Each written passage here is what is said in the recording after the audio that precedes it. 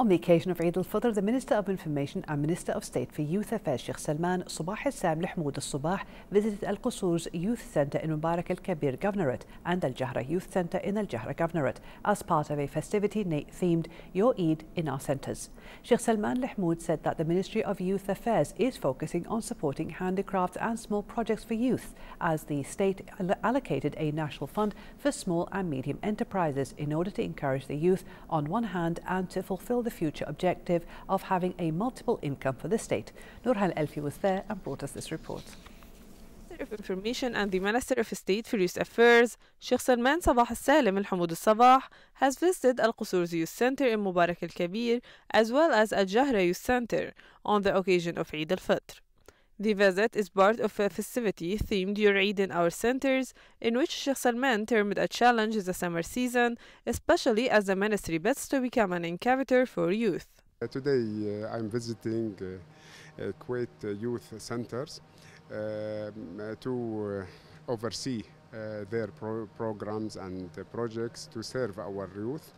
As you know, the Public Youth for Sport and Youth is taking tremendous effort to upgrade and develop their strategy toward our youth.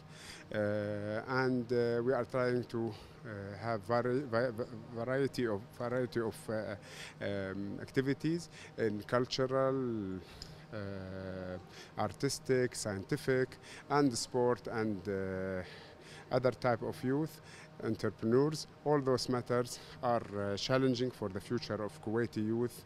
The country under the directive of His Highness the Emir and His Highness the Crown Prince and the Prime Minister, we started to adopt the national youth policy, and we hope that all stakeholders in the society, from governmental organizations to private sector and NGOs, will contribute in a way to support the youth here in Kuwait. The Minister of Youth Affairs tour assured that the Ministry of Youth Affairs is working to translate directives of His Highness the Emir Sheikh Sabah Al-Ahmed Al-Jaber Sabah through the adoption of the national statement Kuwait Lessons, with the cooperation of all governmental and the private sectors. Furthermore, Sheikh Salman pointed out to a plan set in cooperation with the Ministry of Awqaf and Islamic Affairs in spreading concepts of moderation and tolerance, as well as promoting Islam as a civil faith that's able to contribute to stability of peoples and societies in order to protect youth from extremism. From Al-Jahra Youth Center, I am Nurhan Al-Alfi reporting to the English News.